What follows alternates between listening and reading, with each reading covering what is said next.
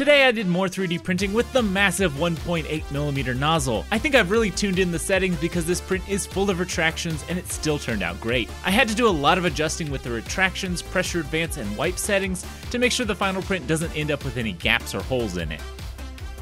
I could watch this time lapse all day. There's really two extremes in 3D printing. You can hide the layer lines, or embrace them. Hit that like button if you want to see me test out these settings on a more challenging print next time.